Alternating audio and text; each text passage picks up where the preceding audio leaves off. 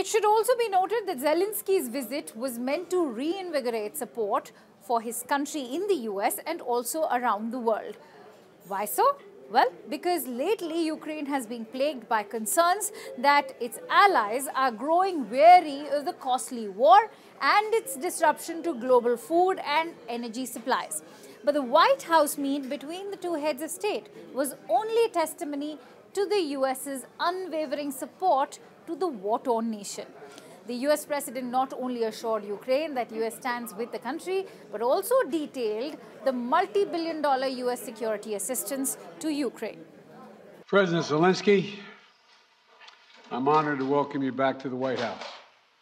We spent an awful lot of time on the telephone as well as on video, but it's good to see you in person again. And we've been in close and frequent communication throughout this conflict from the very beginning. But it's particularly meaningful to talk with one another in person, look each other in the eye, because leadership through this terrible crisis has inspired the Ukrainian people, as you have done, Mr. President, and the American people and the entire world. This visit to Washington, your first trip outside Ukraine since February, comes as President Putin is escalating his attacks, his brutal attacks, targeting critical infrastructure to make life as hard as possible for not only innocent Ukrainians, but children and young children, and everything from orphanages to schools. It's just outrageous what he's doing.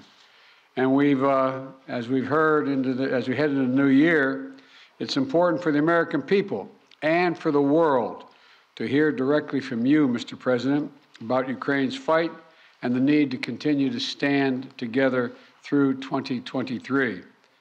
300 days since Putin launched an unprovoked, unjustified, all-out assault on the free people of Ukraine.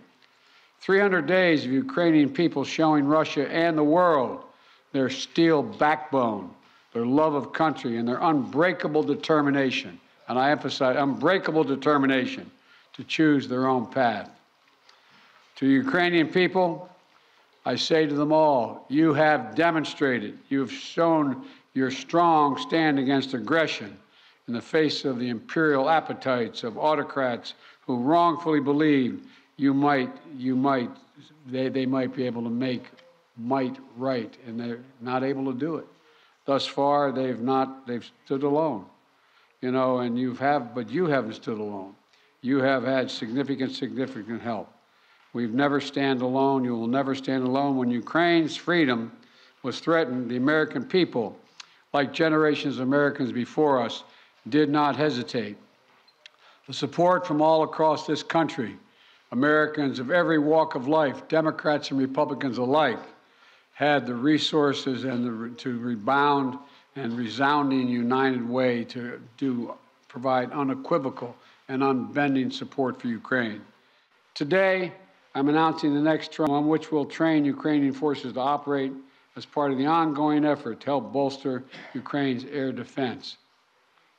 It's going to take some time to complete the necessary training, but the Patriot Battery will be another critical asset for Ukraine as it defends itself against Russian aggression. The United States and our allies and partners around the world have delivered a broad range of assistance at historic speed and has been critical to bolstering Ukraine's success thus far. Ukraine has won the Battle of Kyiv, has won the Battle of Kherson, has won the Battle of Kharkiv. Ukraine has defied Russia's expectations at every single turn. The American people know that if we stand by in the face of such blatant attacks on liberty and democracy and the core principles of sovereignty and territorial integrity, the world would surely face worse consequences. And as I said, when Putin rolled his tanks into Ukraine in February, American people are prepared to have us stand up to bullies, stand up for freedom. That's who we are as Americans, and that's exactly what we've done. From the very beginning, the United States rallied allies and partners from around the world to stand strong with Ukraine and impose unprecedented, and I emphasize unprecedented, sanctions and export controls on Russia, making it harder for the Kremlin to wage this brutal war. More than 50 nations have committed nearly 2,000 tanks and other armored vehicles, more than 800 artillery systems, more than 2 million rounds of artillery ammunition, and more than 50 advanced multiple rocket launching systems, anti-ship and air defense systems, all to strengthen Ukraine. We provided humanitarian assistance to help the millions of Ukrainians who have been forced to flee their homes because of Putin's inhumane, brutal war. Communities across Europe have opened their hearts and their homes to help Ukrainians in need. The United States has been proud to welcome more than 221,000 Ukrainians seeking refuge since March of 2022, including as part of Uniting for Ukraine, as part of our Uniting for Ukraine program.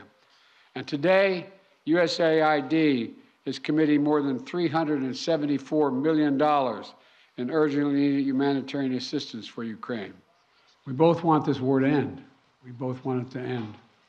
And as I've said, it could end today if Putin had any dignity at all and did the right thing and just said, pulled out. But that's not going to happen. Not going to happen. It's not going to happen now. So what comes next? What we talked about today was we're going to continue to help Ukraine succeed on the battlefield. It can succeed in the battlefield with our help and the help of our European allies and others. So that if and when President Zelensky is ready to talk with the Russians, he will be able to succeed as well because he will have won on the battlefield. And, you know, I don't think we should underestimate the impact this war is having on Russia and the losses they're suffering. And you saw just, I think it was 2 days ago, Putin saying that this is much tougher than he thought. He thought he could break NATO. He thought he could break the West. He thought he could break the alliance. He thought he could be welcomed by the Ukrainian people that were Russian-speaking. He was wrong, wrong, and wrong. He continues to be wrong. The sooner he makes it clear that he cannot possibly win this war, that's when the time we have to put this president in a position to be able to decide how he wants the war to end. Ladies and gentlemen, I came here to the United States to thank the people of America, people who do so much for Ukraine. I'm thankful for all of this. This visit to the United States became really a historic one for our relations with the United States and the American leadership. In the last 30 days of this war, we have started a new phase of our interrelations with the United States. We became real partners and allies. The main issue during my today's talks is to strengthen Ukraine. Next year, our movement forward to fight for our freedom and independence. I have good news. Returning home, President Biden announced a new package of defense support, about $2 billion US. And the strongest element of this package is the Patriot's battery system, something that will strengthen our air defense significantly. This is a very important step to create a secure airspace for Ukraine. And that's the only way we would be able to deprive that terrorist country and their terror attack to strike our energy sector, our people, and our infrastructure. We had a very good negotiation and talks about our strategic steps, which were discussed with President Biden and what we expect next year and for what we are preparing. This is very important for all Ukrainians, and I'm hopeful. And once again, thank you, Mr. President, for $45 billion, because this is a big assistance. And I hope that the Congress will approve this financial assistance for our country. This winter, we need to protect our people, and we need to be very specific in this area. This is a key humanitarian issue for us right now. This is the survival issue. This winter, we need to protect our people, and we need to be very specific in this area. This is a key humanitarian issue for us right now. This is the survival issue. Russia needs to be held accountable for everything it does against us, against our people, against Europe and the whole free world.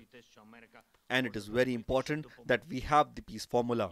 And for that, we offer very specific steps what America can do to help us to implement them. We propose a global formula for peace summit.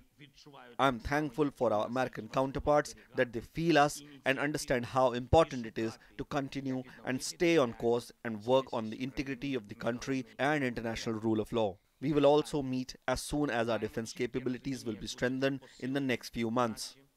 I don't want to discuss it in detail right now.